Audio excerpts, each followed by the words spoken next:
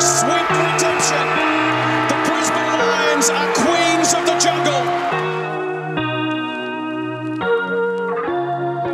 I was really proud of our girls. You know, in 2020, we probably had a bit of a rough season on the park, and then to be able to turn that around the following year in 2021 and make it to a grand final, often you can get caught up in, I guess, the loss itself, and you know that still hurts us, and we'll use that fire in the belly to drive us forward into next season. However, you can't dwell on it too much because you know, you have to celebrate the small wins, and the fact that our girls got to a grand final, got to play here at Adelaide Oval in front of our amazing fans. You know, credit to Brisbane, they were sensational on the day, and we learned from that. And what I get excited about is, you know, we take our learnings, and what comes next is what I look forward to.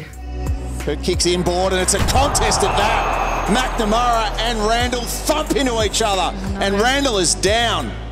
Yeah, it was obviously challenging sitting on the bench, watching your teammates go out there and play in a grand final and not having the opportunity to lead, I guess, my team out there and play alongside them following the concussion the previous week.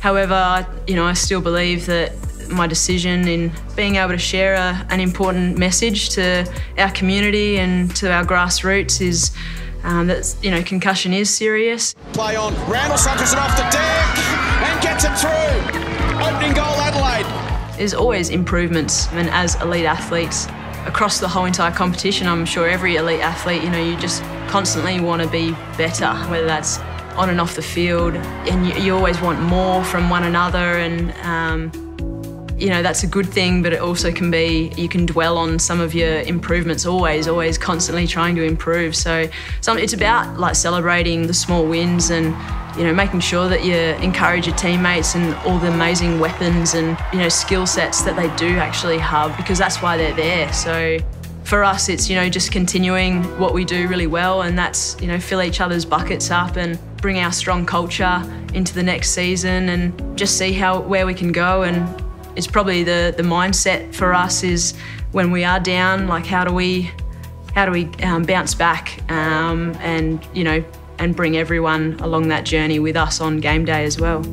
Can they connect with that midfield? And great grab, Randall again. Pre-season has been really good so far. I'm really chuffed with how our girls are training, and we've got some great recruits, and it's great to see everyone back on the park and being able to train together. You know, it's been obviously such a challenging couple of years through the pandemic, and it's just nice to be around each other's company and doing the thing we love, which is football.